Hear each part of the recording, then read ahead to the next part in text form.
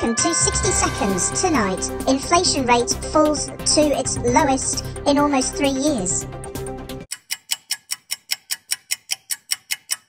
Falling gas and electricity prices have driven UK inflation to its lowest level in almost 3 years. Prices rose at 2.3% in the year to April, down from 3.2% the month before, according to official figures. While inflation, which measures the price of something over time, has fallen further, it still remains higher than the Bank of England's target of 2% and was slightly higher than experts have expected. But the bank has hinted that interest rates, which have been raised in recent years to slow price rises, could be cut sometime this summer. Rates are currently at 5.25%, which is the highest level in 16 years.